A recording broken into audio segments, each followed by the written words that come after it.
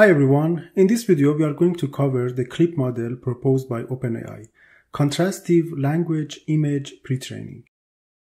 The main idea of CLIP is based on natural language supervision. So they use self-supervised pre-training based on the natural language as the learning signal. They pre-train their model on a very large dataset of image-text pairs that they collected from the public domain. CLIP model has several use cases, one of which is zero-shot transfer. So in this video, we will see more details on how CLIP is trained and evaluated. First, let's discuss the motivation for the natural language supervision in the context of image representation learning. So far, most computer vision models are trained in a supervised manner, but obtaining the labels and annotations for supervised training is usually expensive, and therefore, there are limited amounts of data available for supervised learning. On the other hand, there is unlimited amount of raw text that can be used for natural language supervision.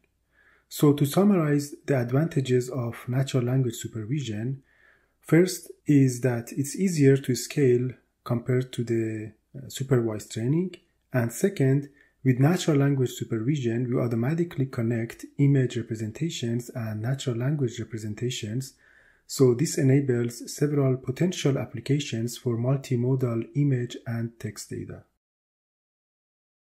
For pre-training the CLIP model, they collected a dataset of 400 million pairs of images and text, and they called this dataset Web Image Text, or WIT.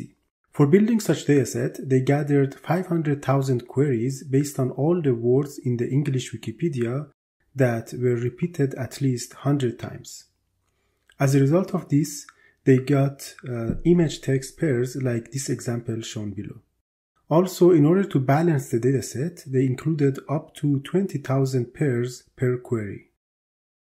Natural language supervision for image representation learning is not a new idea. CLIP is actually inspired by these two models, Vertex and Convert, that both share the same motivation. Since obtaining label data in specialized domains, such as medical data, is difficult and costly, so instead they want to pre-train using natural language supervision with unlimited textual data. So first, let's see these models briefly. The Vertex model is composed of a visual backbone and a textual head as shown in this figure. The visual backbone extracts features from the input image, and the textual head receives the features from the visual backbone and predicts the caption word by word. After pre-training the Vertex model, this model can be transferred to downstream tasks. However, the major drawback of this approach is that it is difficult to predict the exact caption, since there are various possible captions that can go with an input image.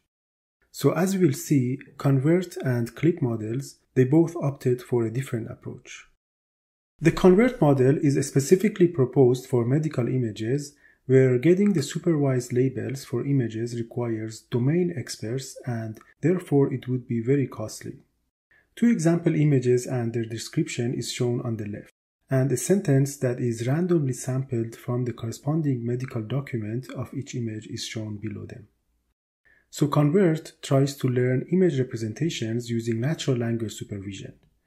The first difference between Convert and Vertex is that here the visual and the textual networks work in parallel, in contrast to Vertex. For training this model, they use contrastive loss that tries to increase the cosine similarity of representations of images and texts from the correct pairs. Now, moving back to the CLIP model, we saw two different ways of natural language supervision. Vertex tries to predict the exact caption, while Convert uses a contrastive loss that tries to maximize the similarity of corresponding representations. As we said earlier, predicting the exact caption is difficult. Therefore, CLIP follows the approach of Convert instead. So given a batch of image text pairs, CLIP's objective is to find the correct pairings between images and texts in the batch. In other words, which text matches with which image with higher probability. Assume we have a batch of image text pairs, so that means we have images I1 to IN and text T1 to TN. On the left, it shows the correct pairings in the batch, so each image is correctly paired with the corresponding text. But there are also n squared minus n incorrect pairs as shown in the right. So the goal here is to make the representations for the correct pairs to be similar and the representations for the incorrect pairs to be dissimilar. Here is the diagram and the pseudocode for training CLIP. The visual and textual encoders work in parallel, similar to the convert model. Feeding a batch of paired images and texts, the visual encoder outputs representations I1 to IN, and the textual encoder gives T1 to TN. We normalize these representations with L2 and perform dot product between the normalized image and text representations, and as a result, we get a matrix of similarities as shown here. Note that the true labels is on the diagonal of this matrix, so we can construct an array of labels for correct pairings simply with this np.arange function. Then we compute the cross-entropy loss on this matrix once for the dimension 0 to get the loss for the visual encoder, and then on dimension 1 of this matrix for the loss of textual encoder. And finally, we take average of these two losses. Now let's look at the architectural details of CLIP. For the image encoder, CLIP explored two families of models, the ResNet-based models and VIT-based models. They experimented with 5 different ResNet models as shown here, and they applied some improvements by replacing the global average pooling with the transformer-style attention pooling. For the VIT models, they experimented with 3 models, 2 VIT-B models and a VIT-L. In addition, they also added an extra version of the VIT-L that is pre-trained at higher resolution, 336 pixels, and in fact, this model has achieved best performance. For the text encoder, they used transformer model with architectural details as in GPT-2. For tokenization, they used lowercase bpe and a vocabulary of size 49,000. For efficiency reasons, the maxed sequence length is capped to 76 tokens, and as output of the text encoder, they extracted the features associated with the token EOS for end of sequence for the final text representations. Now moving to the experiments to showcase some of the capabilities of CLIP. There are 3 sets of experiments conducted by the authors. Zero-shot transfer, where they investigated the capability of CLIP for classification on completely unseen datasets, representation learnings with transfer learning, and finally evaluating the robustness of CLIP to natural distribution shift. For the zero-shot transfer, they set up the experiment as follows. So imagine we are given an unseen dataset which includes a list of images and their class names, and we want to use CLIP for classification in a zero-shot setting.